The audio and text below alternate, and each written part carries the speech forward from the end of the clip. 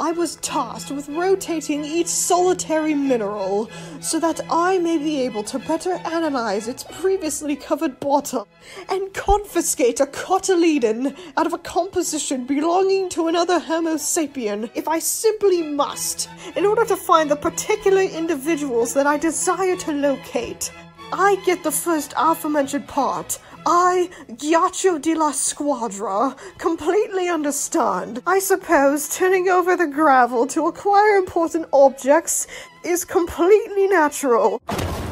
But what on earth does it mean to confiscate a cotyledon out of a composition belonging to another Homo sapien? In what logical circumstance would a cotyledon be within the composition of another? God inveigh against this conundrum. What on earth does this signify? Why must there be a cotyledon within a composition? Do you think I lack the proper intelligence to understand this? Confound it all! May I catch your ear for one moment, gentlemen?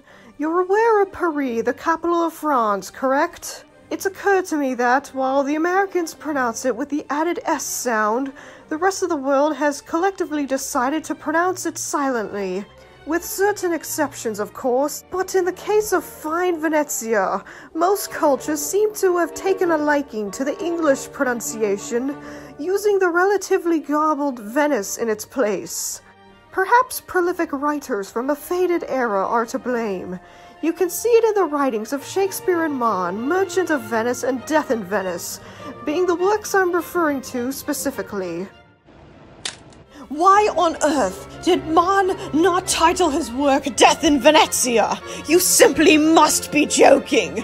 Out of cultural respect, he ought to have used the proper Italian word due to the story's setting in Italy.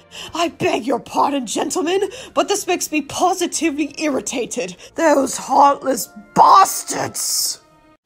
You dear chaps simply cannot comprehend it. As a result of such frigid climates, the atmosphere is completely solid. Indeed, exactly like this. Given the condition that I were to place the oxygen into White Album itself and melt the aforementioned breeze, the wind reverts to its original state of matter. Perhaps if I were to obtain the ventilation, much akin to a windjammer who possesses a receptacle of zephyr amongst his own backside, I, Ghiaccio de la Squadra, have no necessity for a vent of respiration. I do wish that you possess the resoluteness for such a dire situation, my dear Guidomista.